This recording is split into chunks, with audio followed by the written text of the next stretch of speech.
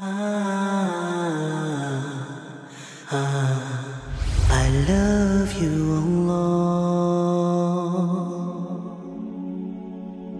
Thereafter the Prophet ﷺ, he tells them the second thing. He says, وَرْضَ بِمَا قَسَمَ اللَّهُ لَكَ تَكُونَ عَغْنَى النَّاسِ.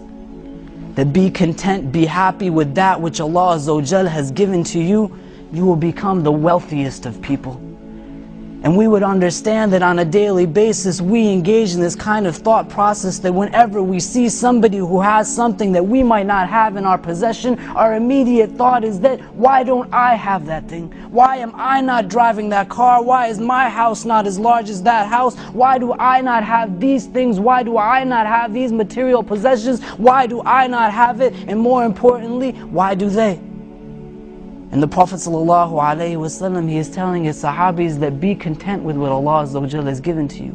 So many blessings He has showered upon you, ni'mah upon ni'mah, blessing upon blessing, barakah after barakah. He has given you the ability to see, He has given you the means to speak, He has given you the means to walk and talk. All of these things He has given to you, and despite the fact that the likes of you and I would abuse these and do things that we are not meant to do by them, still He gives us the ownership over it.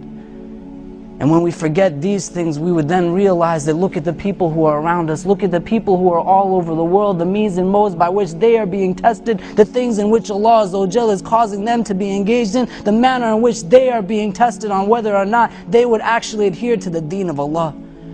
Nobody is blowing up our homes, nobody is bulldozing our houses, nobody is stealing away our children from us, nobody is putting a gun to our head and saying to us that you either renounce your Islam or I will take your life. Nobody is putting this test in front of us.